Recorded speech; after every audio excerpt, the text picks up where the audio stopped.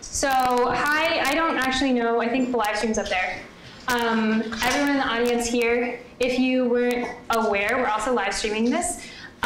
So everybody here in the audience and everybody out at home, if you could take your phones out and instead of putting them on airplane mode, open up Twitter and find @NuclearBootcamp, that's us. We'd love to hear from you during the presentations. You think I'm kidding, but I'm not. Anyway, we're here at the closing ceremonies for the second annual Nuclear Innovation Bootcamp.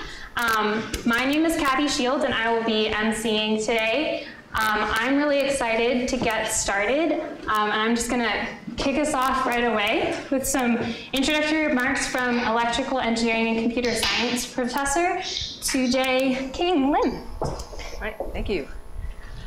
All right, good afternoon and welcome everyone to the College of Engineering and to the Nuclear Engineering, the second annual Nuclear Engineering Bootcamp. I'd firstly like to start off by expressing deepest appreciation to Professor Rachel Slabo and to Kathy and the rest of the organizers, as well as to the mentors, experts, and additional volunteers who've made this event possible. Thank you very much for your hard work. So it's really nice to see so many people here who care about clean energy and a sustainable environment, and maybe nuclear science and engineering as well. Your active participation in this remarkable I'm not hearing anything. Okay, that's not, okay, I can start all over. You can keep going. So that's I assume is Professor. You're good now. Okay, Professor Sachs, can you hear us now? I can, thank you. Fantastic. Okay, welcome. I'm Tsu-Jae Liu. I'm an engineering faculty member here and also vice provost for the of academic and space planning here. So I'm just going to set the context for your remarks in just a couple of minutes. So I think we all know that the Bay Area is renowned for its entrepreneurial culture. And so it's fitting that this boot camp was initiated here at Berkeley. How many of you actually know that Berkeley, over the last 10 years, has started, Berkeley graduates have started the most companies of any university in the world? Did you know that? Yeah.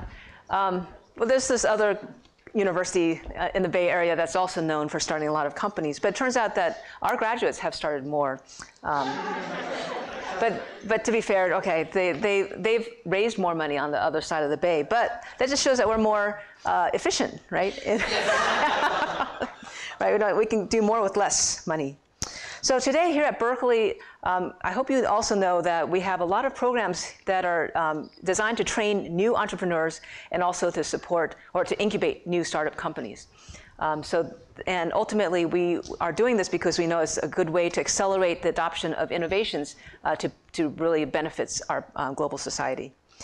You actually might be surprised to learn that today there are more than 50 startup companies in nuclear energy throughout North America only. And today you'll hear pitches, I think, from 5 or 6 teams in this space. So under the theme of Tomorrow, Today, each team has envisioned a new startup that solves a pressing issue in some innovative way with potentially revolutionary impact. So I hope that you're all excited to, as much as I am, to hear from these teams.